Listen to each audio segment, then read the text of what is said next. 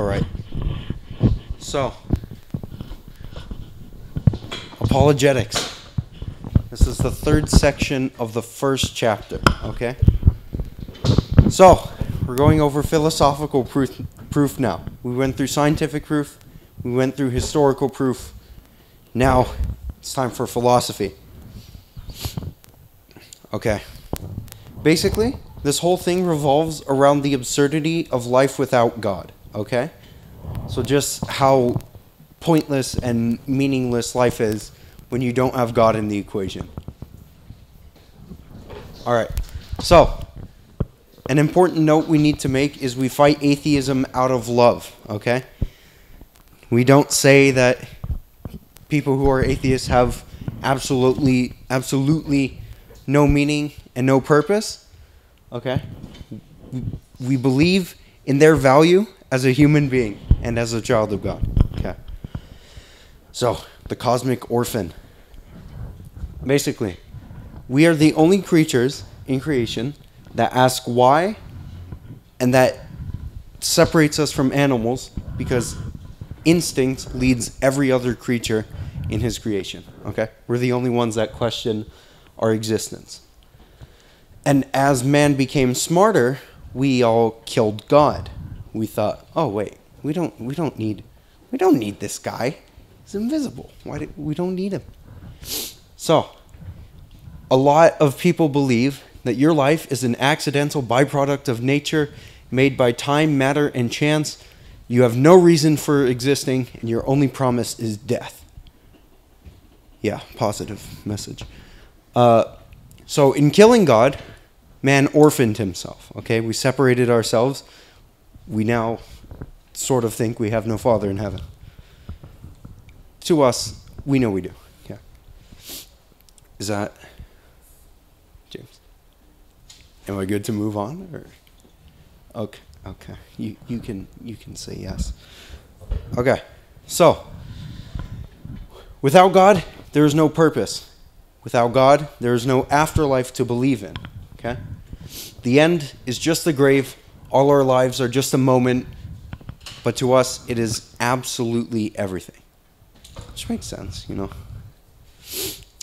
Okay. We know we exist. But to sort of contrast that, we also know that one day we will not exist. And that's not a comforting thought to many. But, you know, we have the afterlife.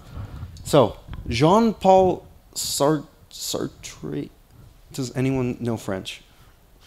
Or any language that would... Can you say the name? Because I have no clue what I'm saying. Okay, thank you. So, he said that, important note, you should know who said all these things. Because they do quiz you, like, they'll give you a quote, and then they say, who said this? So, whether Jean-Paul Sartre said, whether our time on earth is several hours long or several years, make no difference if you lose eternity. Okay.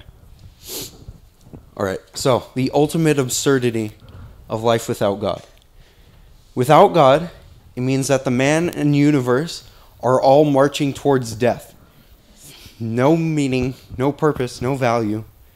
It's just you're going, and you're going, and guess what? It's going to end. And nothing's going to mean anything.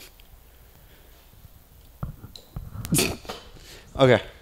So, the life that we have becomes... Oh, I said that already. So, when you think of that worldview, the life that we have becomes absurd. It has absolutely no meaning, no value, and your life has no significance. Okay. So, we're going to go deeper into no meaning. Okay? No meaning makes existence absurd. It doesn't matter if you lived. There's two types of significance. There's relative and ultimate significance. So relative is the effect you have on others. That provides that relative significance. Because if, like, I don't know, if I compliment... wait, your name's Elijah, right? Yeah, I knew that. if I compliment Elijah relative to Elijah, that had great significance. But if you look at the ultimate significance of me complimenting Elijah, there's nothing that comes out of it. There's just, like, why should I even compliment him? It had no meaning. It doesn't, Elijah, it doesn't mean anything. There's nothing there. So, next we talk about immortality. Now, the duration of your existence does not make it meaningful. Okay? And no God means even immortality has no meaning. So there's nothing.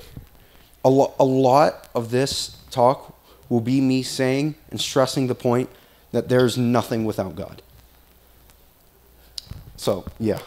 Come on. Okay. No value.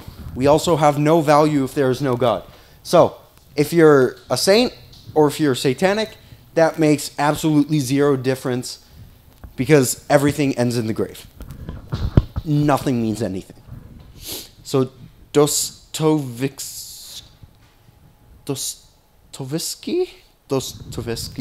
said, if there is no immortality, then all things are permitted. You can do anything because you're going to die. Right? I mean, it makes sense. So, this theory just praises selfishness. There's no reason you should do anything for anyone. Sacrificing yourself for someone else is stupid because it's basically suicide at that point. You have nothing, there's no benefit from saving that person. Marriage would have no meaning except for personal pleasure, and parenting is stupid. Because honestly, let's think of kids and how annoying they can all be. Why would you raise them? If there's no meaning behind anything, there would be no reason to raise them. They're just annoying inconveniences, and they take up, what's it called? Real estate, money, and time. Boom. So, there's also no morality. There's no objective right or wrong. There's nothing to solidify, hey, murder is right and murder is wrong. Morals would be more of our personal preference, okay? So, like, I might find it okay to murder Elijah. But, like, Sarah might be like, hey, that's not cool. You can't kill people with a name that starts with the letter E. There's nothing to base that on. So, saying if you were to speak out against something being wrong and you have no God in your life, then it's like, what are you, there's nothing you're basing that on. It's just, like, it has no background. It's an empty statement. And by this logic, Hitler could be just as good as Mother Teresa. Again, morals out the window. Hitler equals Mother Teresa. All right, so there's also the moral obligation of things. If you see a teta, like, I don't know, drop her groceries or something, you feel morally obligated to go help her pick it up. But in this society, where there is no morals, why? You're not obligated to do anything. Nothing's gonna look down on you. No one's gonna bat an eye at you. Just letting Tata drop her oranges and, like, walk into the street. Am I going too fast? Okay. So, the lack of value without God. I forgot the moral obligation stuff on the other side. Okay. We're going to edit that. So, the culture would become the moral compass. Judgments would all be relative, and there's no absolute right or wrong when there's no value. If you think of evil, crime, war, general evil, it's not absolutely wrong because nothing is absolutely wrong. Because there's no right or wrong. You just do what you gotta do. You do what you want to do. I'm going to kill this fly. Okay. So, under that umbrella, what is wrong in one part of the U.S. could be completely right a city over. So it's just there's if you look at all of this, like, without God, there's just no, like, there's no moral compass. Everyone's allowed to indulge in whatever they feel. And, like, we know when people do that, hurts a lot of people. But, like, you know, who needs to care about that when you have no morals? Okay. So, when you have no God, there is no purpose. Okay? Everything will lack a purpose. Everything anyone has ever done has had no purpose and will never have a purpose. The universe is completely pointless. It came into conception one day, and then one day it's all just gonna die. Like, okay. Concerning man, you would have no purpose. Okay? There's no hope. That is an actual quote that Abuna wrote in the PDF file of these slides. T.S. Eliot said, "This is the way the world ends, not with a bang, but with a whimper." Okay? So, like, not everything's going to explode. It's just going to... All right. Purpose. If you do not have that, it also shows that everything was an accident and there was absolutely no reason to exist. So, people also think we are just the byproducts of genetic roulette. So Sigmund Freud, B.F. Skinner, Francis Crick all argue that our choices are based on biological systems. Okay. If you're confused, don't worry. I was too. Okay. So, the problem of atheism. Man cannot live consistently and happily in this worldview. If you live consistently, there's no happiness. If you live happily, there's no consistency. And both of those are core things to living a happy life. So, this guy, Francis Schaeffer, has this idea of what he calls the two-story universe, okay? So basically, the lower room is atheism in a way. And then the upper room is where there is morals, values, purpose. You have a meaning up there. And he says that modern man resides in a two-story universe. In the lower story is the finite world without God. Here, life is absurd. In the upper story are meaning, value, and purpose. Now, modern man lives in the lower story because he believes that there is no God. But he cannot live happily in such an absurd world. Therefore, he continually makes leaps of faith into the upper story to affirm meaning, value, and purpose, even though he has no right to, since he does not believe in God. Modern man is totally inconsistent when he makes this leap because these values cannot exist without God, and man in his lower story does not have God. Does that make sense? At all? James? Elijah? Okay. All right. Jean-Paul Sartre, again, he says that one creates a meaning for life when they choose a certain course of action. So, you know, like for us, that would be choosing the church over choosing not to be in a church. All right. You also can't say, or he says that you can't say there's no meaning and then try to establish a meaning, which is what a lot of atheists do. It's like, oh yeah, there's no meaning, but I'm able to find meaning. No, you can't. You can't. You can't find a carrot in a pile of blueberries. I don't know what that analogy was, but I'm going to go with it. All right. He also says that creating a meaning is self-delusion. Yeah. So, if you're going from the second floor... If you're going from the first floor to the second, I'll fix that. You're picking up a value that makes life with the tenant downstairs more livable. Okay? So what Christianity does is it gives us these assets that we can sort of proclaim to people who don't believe, like all of apologetics. This is all a proof of God.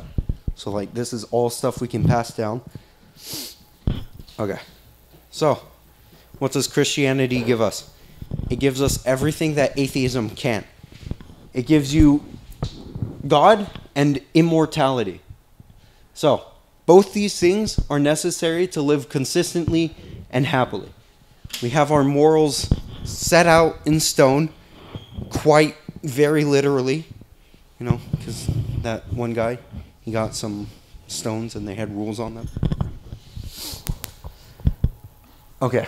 The Bible also offers a consistent, joyful, meaningful, purposeful, and valuable life. If you follow what it says, you can find all these things in there.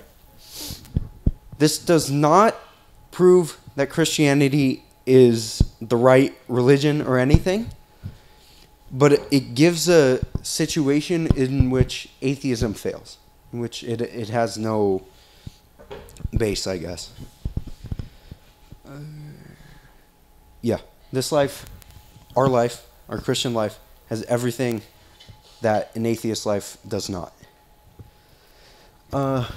Abuna posted a final thought thing. He said, when presented with atheism and Christianity, the rational decision is life with purpose and eternity. The alternate is death, despair, and no purpose. One is happy, one is sad. It's a pretty easy decision, but I don't know why people don't do that. Okay. All right. It's the lobsh. For those who do not know, a lobsh is it means explanation, and during Tezbeha we have lobsh for all 4 canticles. So we'll say the canticle, then we'll sing the explanation for what we just sang. So, we fight atheism out of love. We believe all lives have a value, and we love these people, and we want them to realize their value. Life is completely absurd without God. You have no meaning, you have no purpose, you have no value without God. Men also cannot live consistently or happily in this worldview, and Christianity offers everything atheism doesn't. Meaning, purpose, value. Okay. That's everything I have. Because I finished doing this, I think, an hour ago. So, don't clap. Yes? Why is it friction stuff? Okay. Here's an important note. So, Buna told me if anyone comes in here and disrupts, I need to warn you. I need to warn you. Anthony, I'm going to warn you that this could affect you becoming a reader. Okay? So if you can't behave in here and ask relevant questions, we can't let you be a reader if you're just going to disrupt. Someone stop the recording. Yeah. I'm not.